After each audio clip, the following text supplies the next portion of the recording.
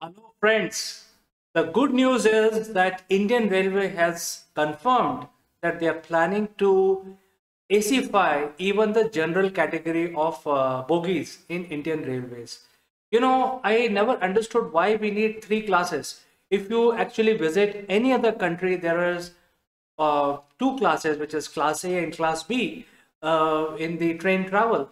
And India being such a big country, and Indian Railways is the world largest employers in the world, and we are still running three classes.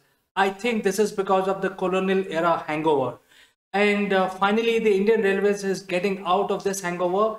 They are going to essentially remove the uh, the general category, non-AC category out completely, and they will have only two categories, which is AC upper class and AC lower class, especially in the long-term journeys. And as you know, friends, India is such a big country. For any long journey, the reservation is compulsory. So the Indian Railways logic is that since most of the passengers are traveling on a compulsory ticket, on a confirmed ticket, that means each one of these guys, even though they are traveling in a general category, they will have a seat reserved for them, especially for a long distance journey. And why they should not travel in comfort. So I think the decision is very good. I personally feel very happy that even for the general category, the entire train will be AC-fied, and people who cannot afford to buy AC class ticket can also travel in AC in a general category, general compartment.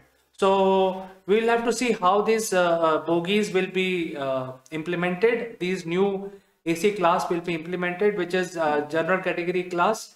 And I think there is a trial going on for these general category chair car, and the bogies are being manufactured out of Kapurthala based bogie manufacturing plant.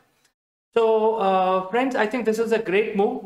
And finally, the Indian Railways is getting out of this T-class system, which we have inherited from the British Raj, where there was first class, second class, and third class.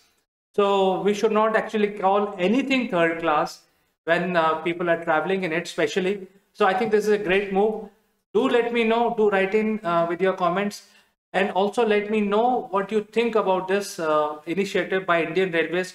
Do you think it is good to provide AC services even in the general class? Or if you don't agree with this, do write in either case.